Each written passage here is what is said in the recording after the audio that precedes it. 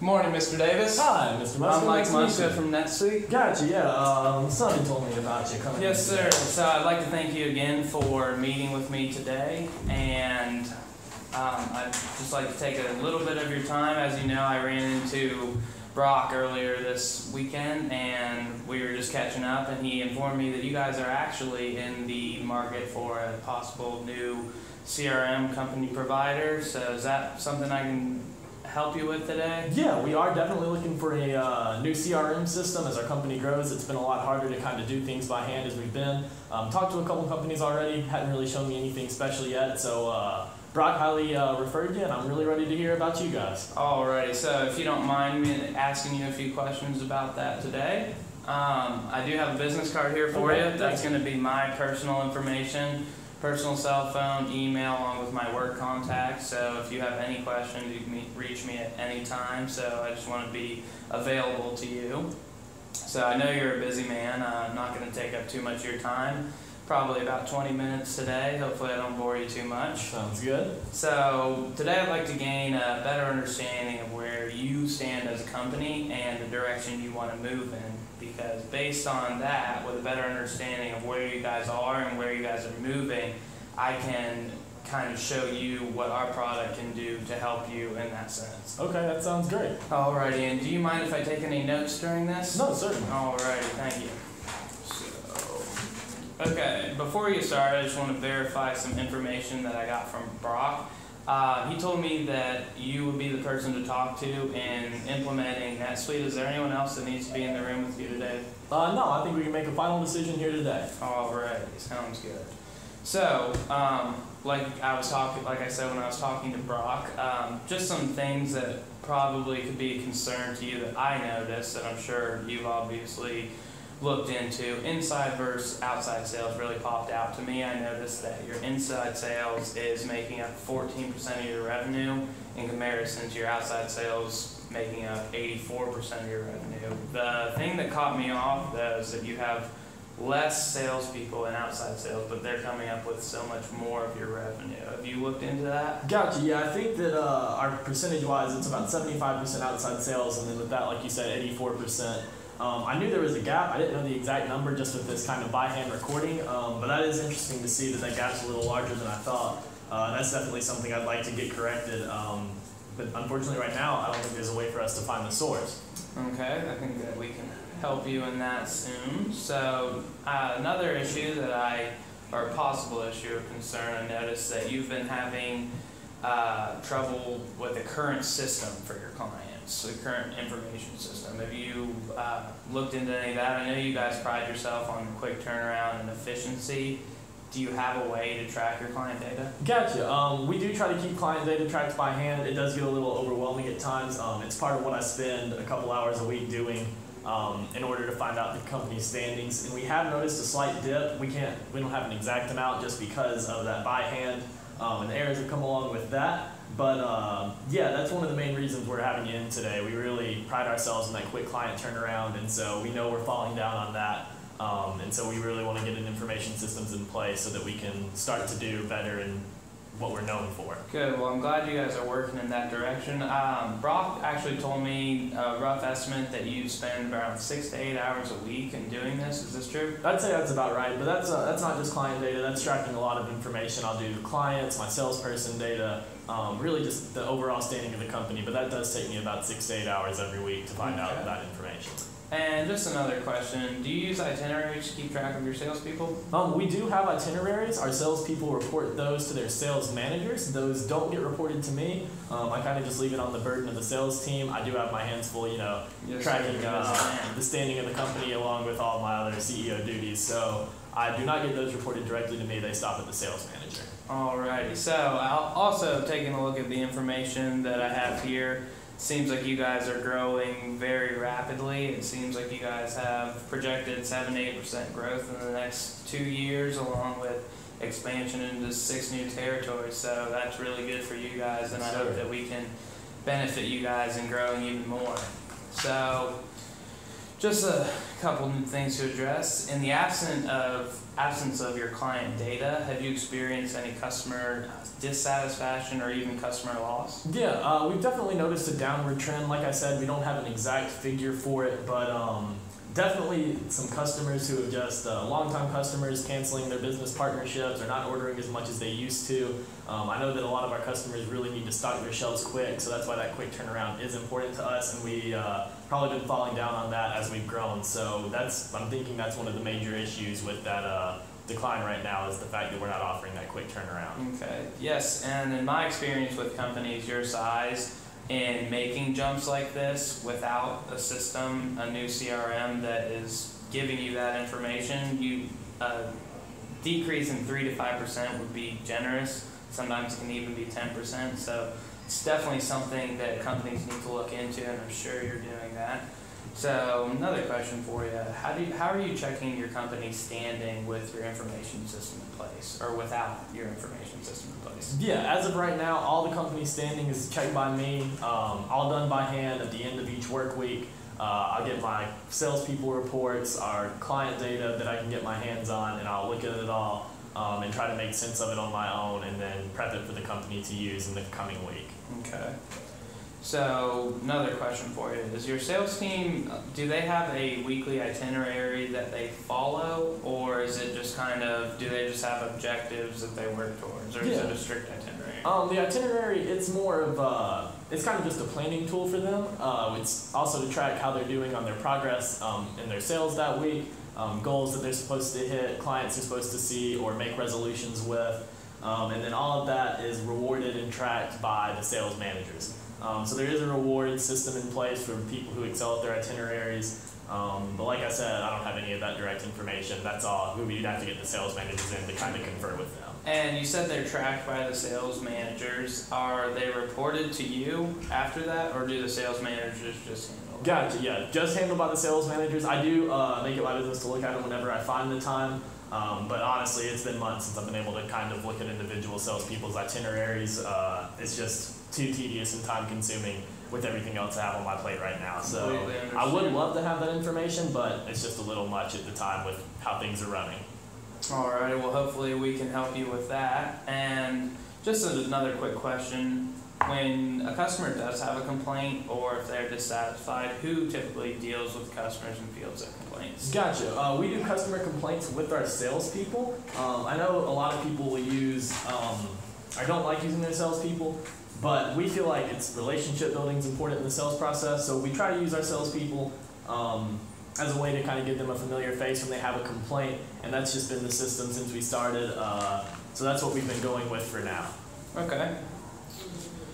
Okay, so moving forward, without a concrete way to track your client data, have you seen a possible decrease, or do you see additional decrease, not only in customer satisfaction, but in customer relationship as well? Yeah, that's probably our main worry at the time, is that decline that we've been noticing, or that I've been noticing as I check every week, is only going to continue as we expand territories and our business becomes more and more complicated and larger, expanding sales force. So that's pretty much the number one reason, at least in my mind, that we need that CRM package.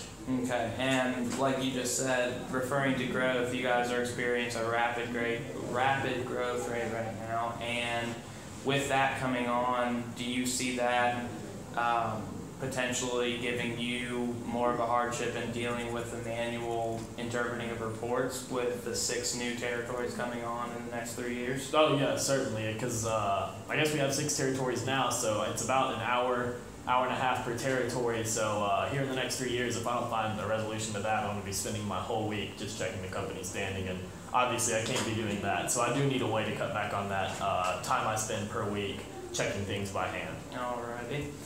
And just a rough estimate, if you could give me, how much of a sales itinerary do your salespeople actually complete? Gotcha. Based on just meetings I'll have with my sales managers, we try to bring that up. I'd say with what they tell me, it's roughly 80%. And they do try to weed out the guys who don't complete their itineraries as well. But with that hand tracking, it's kind of hard. And like I said, the itineraries are more benchmarks and reward metrics. So it's not anything we use necessarily now for finding out who the good salespeople are. We try to use their financial reports. Like I said, with that, even those have gotten complicated. So I can't really give you a concrete number. Just based on what they've told me, I'd say roughly an average of 80%, but it varies by how good the salesperson is or how long they've been with our company. And with tracking people on exactly what they're doing, how important is that to you? If they're staying on top of the task or if they're just getting the job done, is that important to you? Yeah, I'd like to be able to see the numbers myself just to kind of see what areas need improvement, not necessarily to cut people, though I realize that that might have to be done in the future. But I would just like to be able to see what some people excel in and what other departments don't excel in, or what information they may have that would benefit other departments. That's something we don't have access to now, but with those itineraries I might be able to kind of make some links there and better our sales department. Alrighty.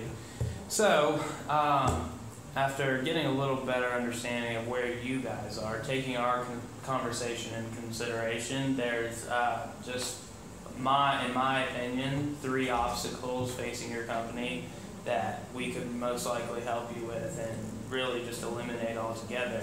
So right now you're facing limited access to information, plain and simple. That's resulted in slow and inaccurate tracking of both your sales team and client data. So that's something that we can help you with. Definitely. That's, I think, our biggest problem as a company we've identified is that lack of information. So we're right on the same page with you there. And most of these are pretty easy fix, and you guys are doing great, obviously. We're not trying to come in here to do anything crazy.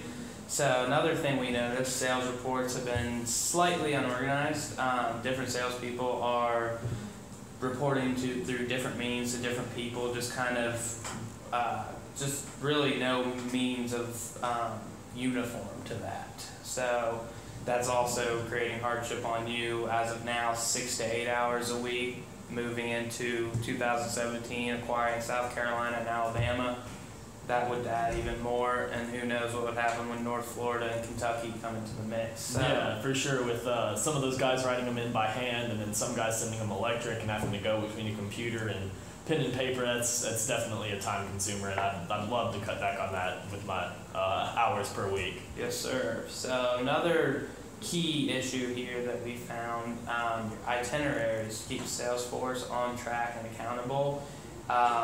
That really, it's kind of word of mouth from what I understood, that everyone's getting their job done, but there's really no way of tracking exactly what they're doing, which is something you probably would like to know. And we can definitely help you with that. So moving forward, with those current issues, I think we can help you fix those. Would you mind if I came around and showed you exactly what I'm talking about? Yeah, that sounds great. Okay, so let's see here. So, as you know, NetSuite is very user-friendly. It's going to be simple to implement. We start with a 6 to 8 week training phase that gets all your employees on board, shows them exactly what to do. And if there is any issues with training, we're always right there to help you. I'll be your personal sales rep. And if anyone ever has questions, you can contact me and we'll get it sorted out. So, NetSuite is going to make your information completely accessible. It's a centralized software service system which displays all client and salesperson data. And if you look right here, it's going to show you exactly where it's coming directly to you, very organized. You're going to be able to see your financial reports, and it's really just going to save you a ton of work time that you could be focused on something else, which would save you, I don't know how you value your time, but I'm sure it's expensive. So another thing, client tracking is going to allow your company to monitor turnaround times, which I know you guys are big on, so that'll help you there. Yeah, that's definitely what we're looking for, so that client data side is going to be huge. Okay, so that's definitely something we can help you with, and like I said, these aren't going to be big changes in your company. It's really just going to make what you do easier and save you time to really focus on stuff that's more important in growth. So next thing, it's like I said, it's just going to eliminate time. Your sales reports are going to be automatically recorded and saved. You're going to be able to see them when you want, exactly like who's doing what, and it'll be so right direct there. access to my itinerary. Exactly. So awesome. So that's something we do, definitely. And then one of the biggest things I think that'll be for you, and not only you, the whole sales force, our mobile use is going to allow for better itinerary planning and accountability. You're going to be able to look up on your phone, iPad, see what everyone's doing, when they're doing it, how they're doing it. So that's definitely a big asset to you in the concerns you had. So just a couple of numbers wise, see that you had $168 million revenue last year. That's awesome, and you guys are projecting 7 to 8% growth rate in the next couple of years. NetSuite we can guarantee at least a 5% growth in revenue, and that's being pretty lowballing ourselves. We think that we'd like to think we can give you a 10% revenue increase, but let's say 5%, 168 million. My math, just rough estimate, say $8 million revenue on top of the increase we are expecting for next year. Exactly. So that's pretty much a 12 to 15% revenue just from switching to NetSuite, and then who knows what you'll be able to do with your extra time that's spent crunching reports and just trying to be on top of your employees. Another thing we recommend, and obviously not pressuring you to do anything, but HR departments, I know you guys don't really have a very big one right now, but your salespeople are going to be out there doing more sales, and I'm not trying to tell you to do anything, but with NetSuite, if you guys bring on a couple more HR members, they can deal with NetSuite and really do the job of tracking reports and really just kind of informing you of red flags if something's going on, along with fielding the complaints so that your salespeople can get out in the workforce and actually do their job and not listen to complaints and questions. Gotcha. Yeah, we did have some extra capital in that complaint system. We had been thinking of changing just because kind of with the way we've heard sales are going and moving away from that relationship, to let them kind of do their thing and create insights while we have another department handle it. That's a really good idea. I like that a lot, and that's something I think we'd be very comfortable with implementing here. Okay, that's great to hear. So like I said, there's going to be a 6 to 8 week training program, and I guess you could say it's kind of slow starting for them because it is a 6 to 8 week training process, and it's about $1,500 per employee, but that's an investment that you're making in your employees, because in that 6 to 8 weeks they're going to be much more productive and really bring you more money. So rough estimates, $1,500 per roughly 30 employees, so we're looking around $40,000. Is that something in your price range that you could do in order to implement NetSuite into your company? Yeah, like I said, we do have a little working capital. I think we've got enough to spare for some HR expansion and also for a CRM package while we had you in today, and really like that 5 to 10% revenue figure. And if all I got to pay is for $40,000 on that, I think I'd love to go with your guys' package. That's great to hear. And like I said, it's an investment, $40,000 plus a salary for HR. That's up to you guys.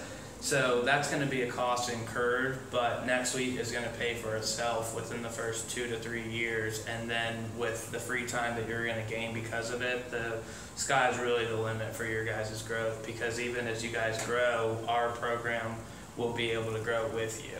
Okay, awesome. Well, I think I'd like to go with you guys. I would like to get the whole team together, maybe at some point, so that I can get everybody else on board, the sales managers, and all of them. Is that something we could set up? Yes, sir. If you don't mind, how does Monday sound? I'd like to get you guys in front of your whole sales team, kind of brief them on it, see how they feel, and we can draw up a contract and get it done. Okay, that sounds perfect. I'll let the guys know that we're meeting Monday, and I look forward to seeing you then, Mr. Muska. Alrighty, well, I appreciate your time today, and I look forward to doing business with you and helping you grow. Yes, sir.